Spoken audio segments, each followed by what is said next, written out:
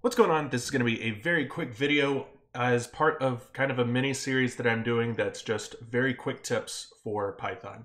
So these are just little things, very beginner, basic stuff, nothing super advanced, that is just going to help you kind of write Python a little bit faster.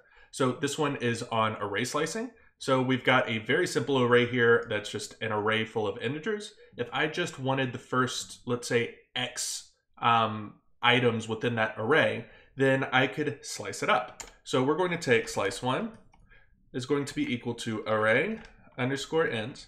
You open up some square brackets here, and then you're going to determine what part of that array you want. So let's just say we want the first 4 items within the array.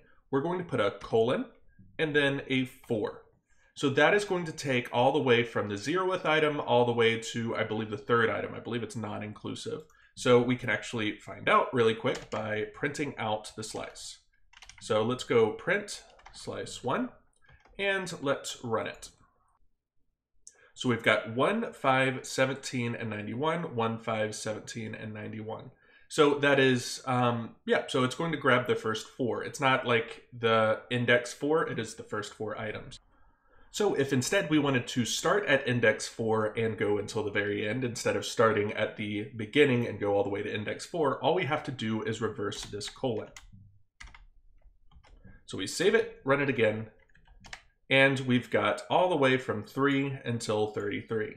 Now, you can declare these ranges pretty much anywhere within the array you want. So let's just say we want from index 4 to index 7. We run it again, and we've got 3, 55, 42.